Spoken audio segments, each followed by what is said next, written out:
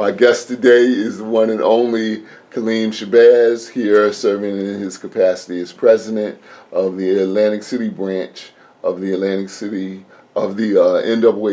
or should I say NAACP Atlantic City branch. And okay. I want to make sure that I get this right.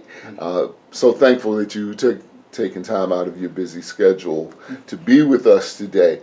I want to ask you how you got started in the NAACP, but I know your time is short. So let's get to the brass tacks of why we asked you to come here. One thing that I thought was very provocative and interesting when I attended the last meeting of the NAACP was the fact that you said the Atlantic City chapter is underway in a program or a process to increase voter turnout within the city of Atlantic City. Generally, you could run a ham sandwich against a Republican, although I know you don't endorse parties, in Atlantic City. So why do you feel, or why does the NAACP Atlantic City feel the need to increase voter turnout and by as much as 10%? That's a big number. That is a big number, and it's a challenge, but I'm hopeful that we can reach it.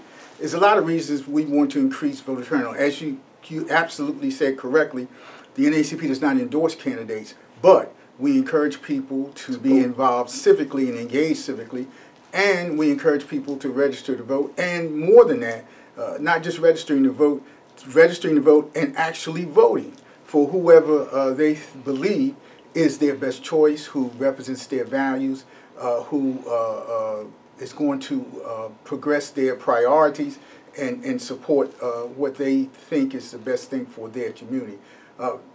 10%, because as we look at the statistics and number of people voting, we believe is too low. I would like to see, and the executive committee agrees with me, 100% voter participation. Not for any particular party or candidate, but for the process of voting in America. And I know it's popular in some circles to decry American democracy.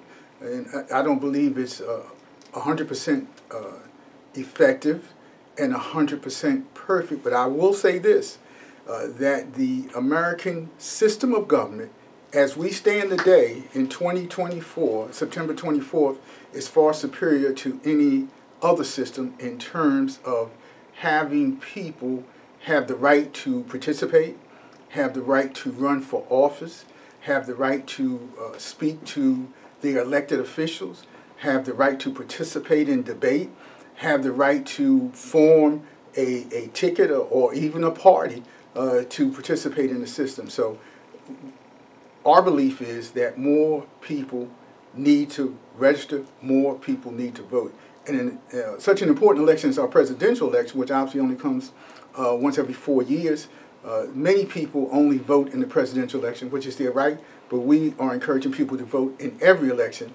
This election is such a stark contrast, we believe, in the fact that you have one person who's running, it's never been done in history, it's a convicted felon.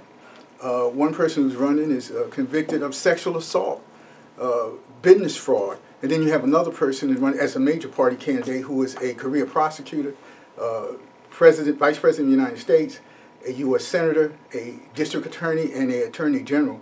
I would say it's a pretty stark difference. That's up to people to make their decision. So that's why we are saying 10%, and we are doing a lot of activities. I just went to an event. Let me give a shout out to Elder Lee. Elder Lee is the head of the Hebrew congregation in Atlantic City, and they had their day of service. And I want to give a shout out also to Judah Darrington, who's one of our executive committee members in NAACP, who helped organize this along with other members of her congregation. And they had it in Browns Park, and we registered several people to vote there. I participated, and I was very happy to have that activity. We also engaged in voter registration across the city of Atlantic City, Brother Tyler, to help increase that number. We also have started to distribute yard signs. And the yard signs say, Atlantic City NAACP chapter says vote November 5th. We're not going back. Obviously, we're not endorsing a candidate, we're not endorsing a team, but we are encouraging people to vote. We're distributing them all over the city of Atlantic City to give visibility to our push to have people register to vote. And I'm happy to report that we're getting a very good response of people wanting yard signs and people participating in that way. So we're doing everything that we can to increase the vote. We also later, as we get closer, we're going to have a postcard drive. What is that? We're going to have members send postcards to their friends and their neighbors asking them to vote on November 5th, or if they vote by mail. The mail ballots, I can report, have been received.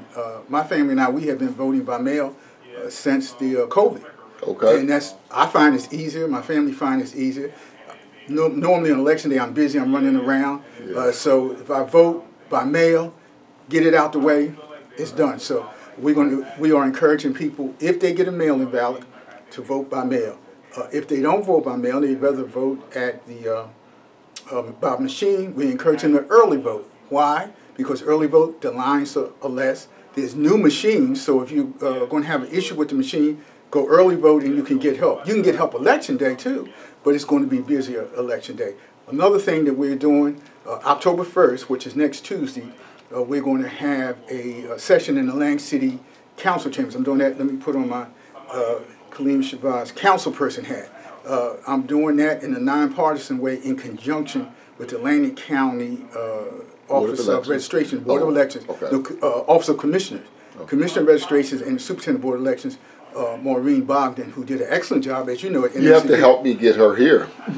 I will. Yeah, she's her or Autumn, who's an outreach director. They're doing a tremendous job. In fact, they told me that they have so many requests that they can't fill them all for people who want to get on the new machine. So that's why we're doing this October 1st. So I may have to put in now for 2028. What you might have to do, come to City Hall, City Council Chambers, October 1st, between 3:30 and 8, and she should be there. She meaning Maureen, Commissioner Bogdan, and you can get an interview. There you go. Right. If you just, I don't want to derail your train, but if you're just tuning in, you're listening to The Light right here on the mighty 91.7 WLFR Pomona. We're coming to you live from the campus of Stockton University, and we're discussing the push to increase Atlantic City's voter turnout by 10% in the upcoming election. Where do you see the opportunities for new unregistered voters? That's a good question. Young people, say under the age of 30, older people who have dropped out in terms of being dissatisfied with elections. Really, senior citizens have the highest voting percentage. Right. When I say senior citizens, I'm talking like 60 and older. Right. They vote regardless. If it rains, they vote. If it snows in November, they vote. If it's cold, they vote. So our efforts are more focused on people who are younger and also people who maybe have English as a second language.